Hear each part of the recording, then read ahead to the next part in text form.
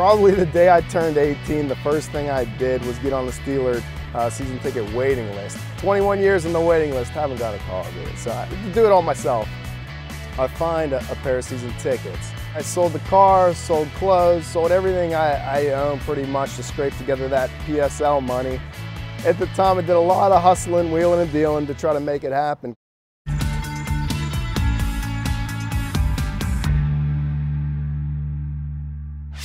There's pictures of me wearing a Steeler onesie and a little hat, so I was alive for the last two Super Bowls of the 70s, and probably my dad, you know, being a diehard fan, he's wearing his Joe Green jersey and holding me as a little kid, so from that day on, I've been a Steeler fan my whole life.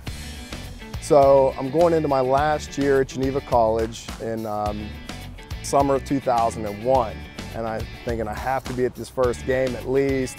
And I'm starting to think, you know what, I got to get season tickets for this first year. So I'm looking in the paper, and I'm looking on eBay, this and that, you know, long story short, I find a pair of season tickets. And they're on eBay. I came up with, well, at the time it was $6,000. So what did I do? I sold my cars, I sold my clothes. Everything I had, I put on eBay, I sold it in the newspaper. I had an old 78 Firebird, I sold that. I had a Steeler truck, and I sold both of those.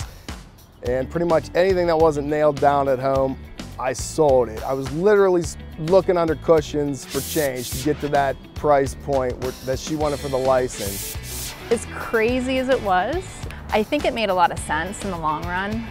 You know, we were taking a leap of faith, kind of, you know, doing it when we were poor kids just out of college, but I don't think we would have been able to do it later in life when we had a mortgage and had children and things like that. So thankfully we were able to kind of look ahead and have the foresight to see, yeah, we're going to struggle a little bit right now to do this, but in the end, we're going to have some really great memories for our family.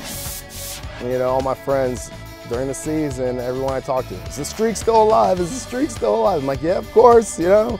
So here we are. It's 17 straight years, and we got our 17s on, and it's 183 games ever played here.